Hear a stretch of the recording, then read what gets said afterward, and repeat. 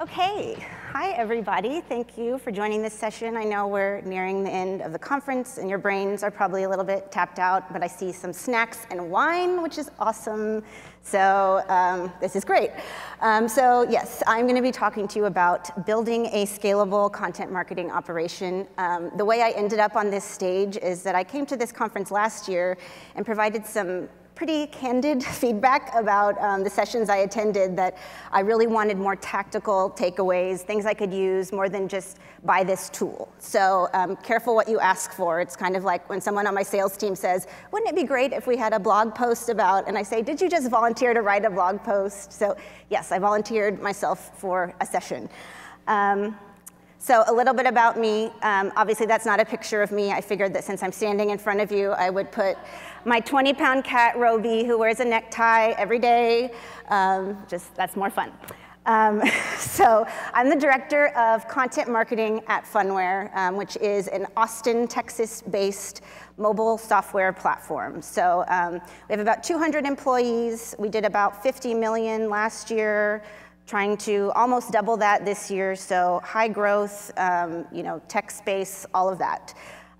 Before I started at Phunware, I was at a company called Sales Engine Media, which started out as a marketing automation software platform like Marketo, Pardot, et cetera. And they realized through the process of signing on their clients that they not only needed marketing automation, but they needed content to put through it.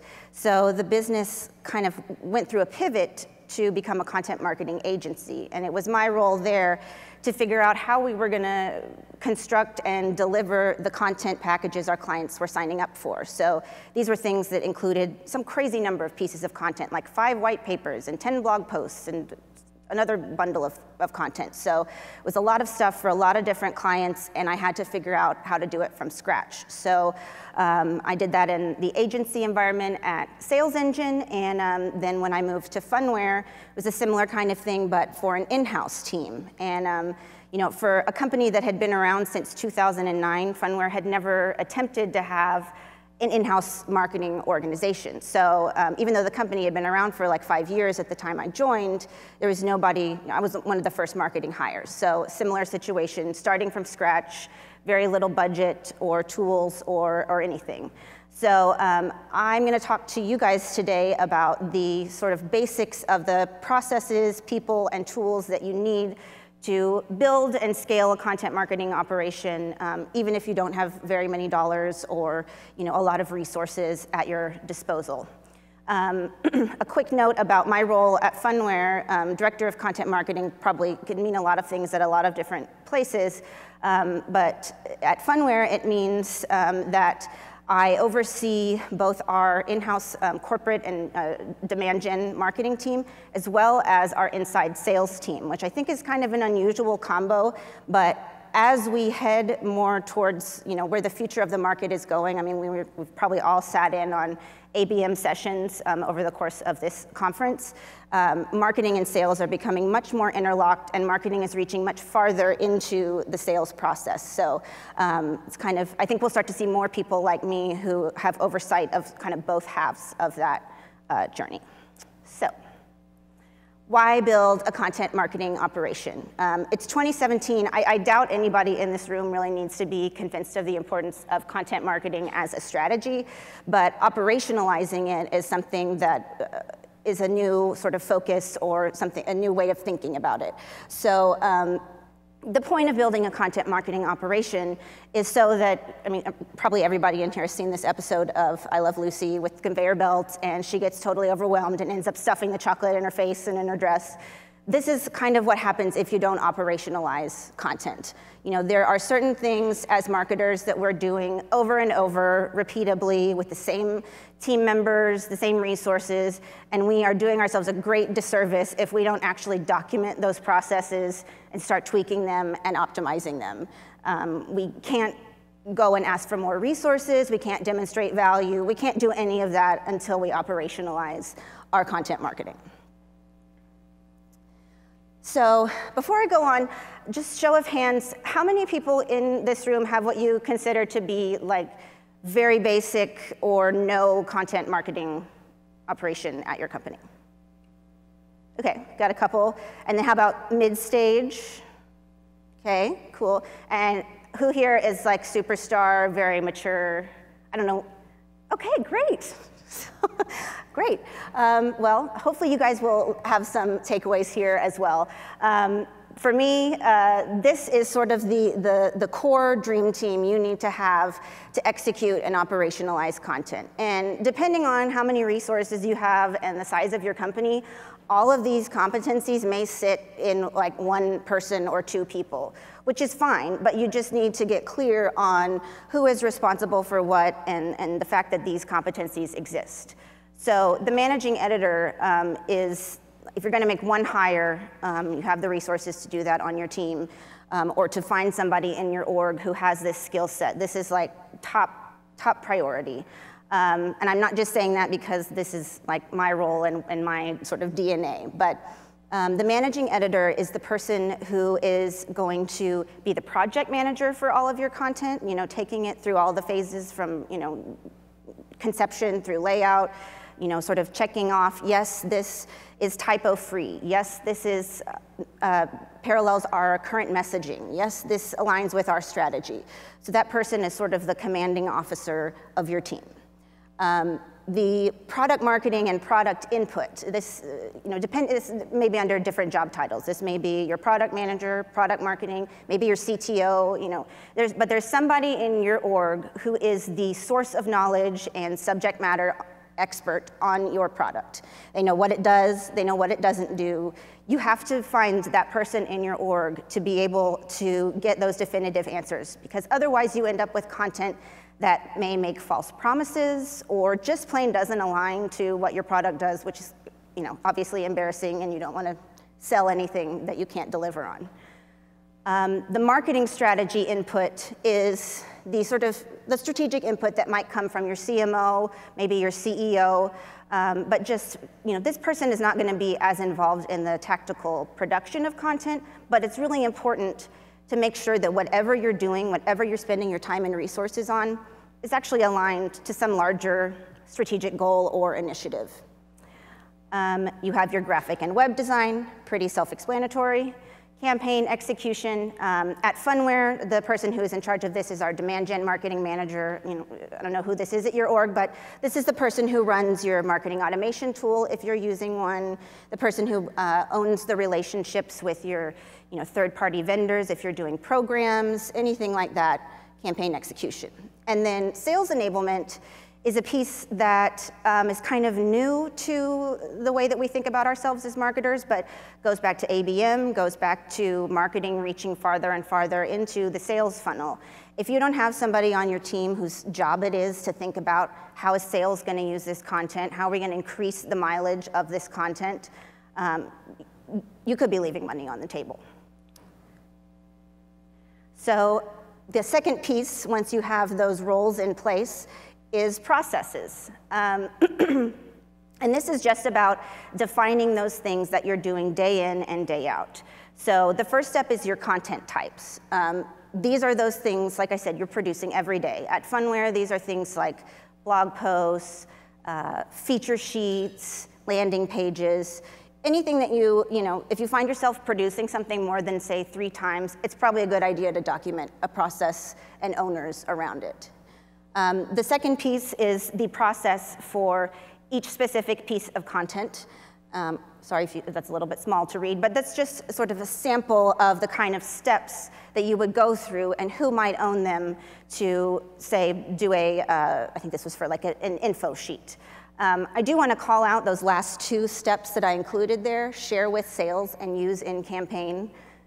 Seems simple, but I think as marketers, we often spend so much time just trying to get the thing out the door and published that we kind of forget to use it or to make sure that other people in our organization know it exists and where to find it and how to use it. So those things are very important, and when you document your processes, you can then force yourself to use those best practices. So if you have in your process these 2 things, you cannot consider that project complete until those things are checked off. That's a way to force yourself to do those things that otherwise you might let fall through the cracks. And finally, you need to standardize where you're storing and sharing. I think we all have experienced some version of like Dropbox version control hell. Like, it's very common, but as a team, as marketers, we should own this and, sort of force compliance among our peers and colleagues. So it's just establishing where things are going to be stored and communicating that widely is very important. So Google is a free tool, or if you get the enterprise thing, I think it's like $10 a month per person. So I don't work for Google, I work for Phunware, but I love Google's tools, and we use them, all day, every day at Phunware. We also have some paid tools, which I will mention at the end, because you guys might be curious about our tech stack, but you can do the basics of building a scalable content marketing operation with these free tools from Google. So Google Drive, fabulous way to, how many people in here use Google Apps in your, yes, okay, great. So we all know what these things do. Google Drive has fabulous sharing and permissions. Docs, same thing. The thing I love about Docs is the collaboration capabilities, that you can comment and very specifically zero in on just one word or a section of the text. And they have now introduced the ability to actually assign tasks to people within the documents. So that is great. You can also see the revision history right there in that same document of like every revision you ever went through. If you decide you want to go back to something or see what changes somebody made, it's all in there, and you don't have to worry about version control or getting to the bottom of who did what. Finally, Sheets, obviously it's their spreadsheet tool. These are fabulous for anything that you need, like a budget or a shared message map, which I will get to in a minute. Any tool that has a lot of sort of information in different categories that needs to be collaborated and shared. Sheets is where you go. And, fun fact, Google also introduced the ability to turn any document or slide presentation or spreadsheet, anything built in their apps, you can turn into a template now. So here's an example of how you might just very simply in a Google Doc create a template for, this was a blog post, but you have spaces for the fields that you're going to need to fill in, maybe the basic steps you go through every single time to produce a blog post, and then who would be assigned to each of those steps. And assigning it can be as simple as highlighting the step and commenting at mentioning that person, hey, you're responsible for reviewing this. And that's it. And then all of the collaboration is there within that one document. Now, message mapping is a tool that we use a lot and has helped us scale our content org. There are a lot of great tools out there that will kind of ingest your content and create a heat map for you of where you have content coverage, where you lack it, kind of what your content universe is. If you don't have a tool that will help you do that, you can pretty easily create a sort of manual message map. So I think we're all, as marketers, pretty familiar with these buying stages. Awareness, something hurts, not quite sure what it is, I haven't put my finger on it yet, but I know I have a pain, and I'm starting to do some research on what it might be. What is it even called? Education, now I know what it's called, I'm gonna start researching my treatment options, as it were. Consideration, now I've narrowed it down to a couple of options. Which one is the best for me? Do they work? Have other people used them? Are they priced fairly? All of that. Purchase is when you really want to solidify the person's purchase decision. They've made the right one that's going to work for them. And then finally, post-sale is all about making sure that your product is sticky and they use it to its fullest potential, so they don't want to look anywhere else when renewal time comes around. So you can create a message map of these buying stages. This is the first page of one of our actual message maps for our healthcare audience. You might have regional audiences or certain personas that you're building your message maps around. But the idea is to have in one document your universe of content for that persona or whatever you're targeting your message map around. This serves a lot of purposes. Not only does it help your marketing team, as I said, kind of heat map and understand where you have content, where you might be missing it, but it also helps your sales team see what content exists that I can use in my conversations. So if I know that somebody has downloaded this first ebook, Has Your Patient Experience Lost Its Way, and I am in sales and trying to figure out what else might be relevant, all I have to do is look at this and see the other pieces of content that are in that same buying stage and just pluck them out. So all of these things enable us to create integrated campaigns. This is just an example of kind of the fruits of operationalizing and standardizing your content production processes. So at Phunware, we have processes for each of these content types. We have owners for each one. Everybody knows how they're supposed to collaborate and contribute, and it allows us to get much more efficient and effective with our content. Also to be much more diversified in everything that we're producing, and to report on it. If you can't, the first step to optimizing what you're doing is reporting on it and understanding your processes. So the results from operationalizing your content are obviously speed, efficiency, and scale. You're going to get faster, you're going to get better. Everybody knows what they're responsible for doing. They know how they're going to do it, what timelines they're on. You get much faster and better. The process optimization, as I said, if you don't document and understand your processes, how are you going to begin to improve them or show anybody else how effective you are?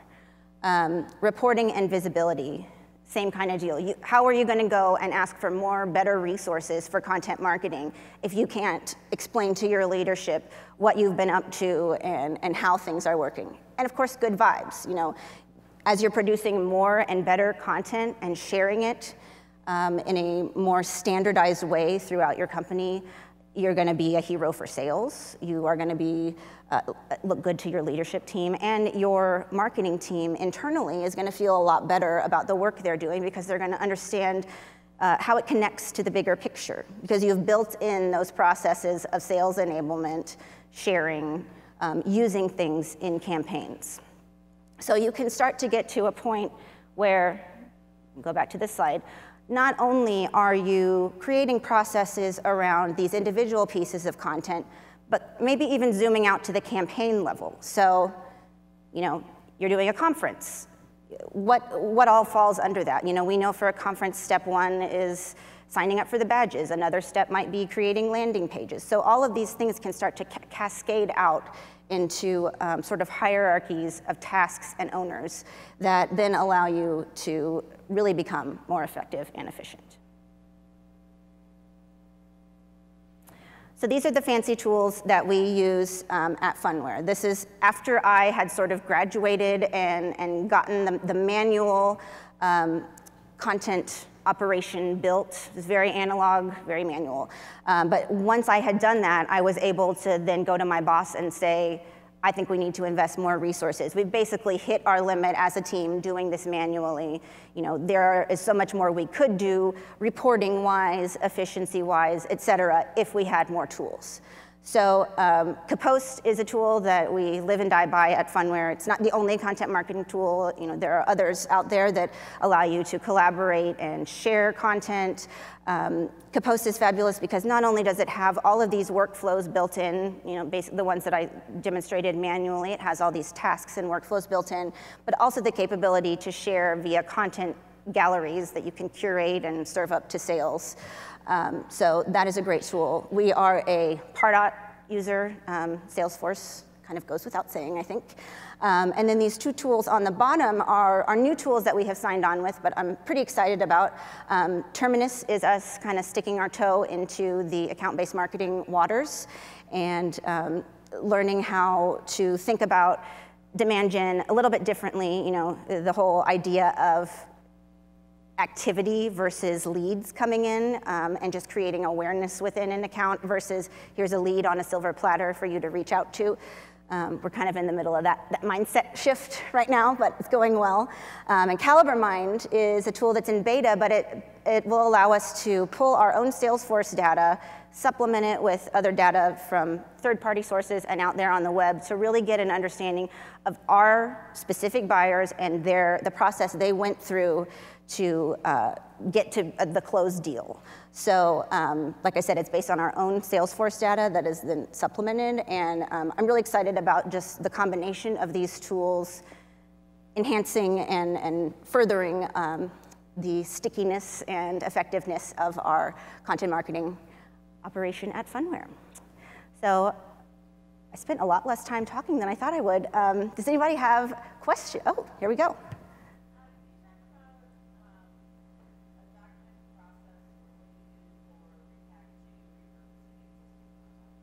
Yes, so what we will do is kind of meet as a team to decide, what we might want to do with that piece of content.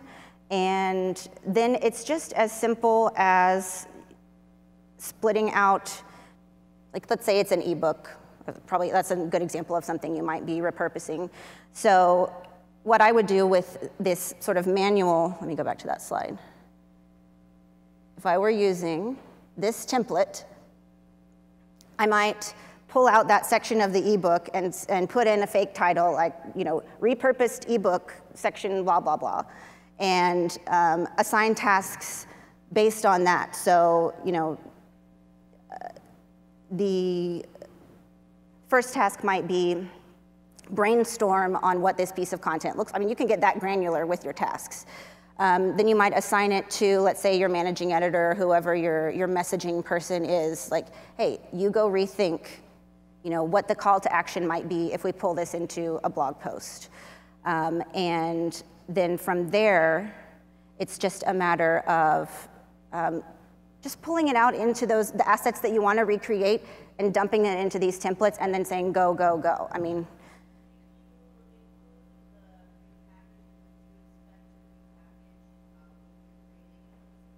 yes. Okay, yes. So when we set out to produce a big piece of content like an ebook, something we know that's going to involve a lot of resources, we kind of build that into the process. Like, what is this going to turn into? So I think in our ebook workflow, we actually have a step that is spin-off derivative blog post, spin-off email. So you can put in steps for those large pieces of content that force your own best practices. Just like share with sales, you could have, create derivative blog post, create derivative landing page, infographic, etc. Yeah. What else?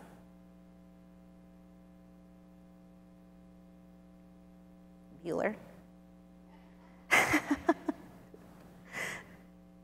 Okay, well, I guess that's it.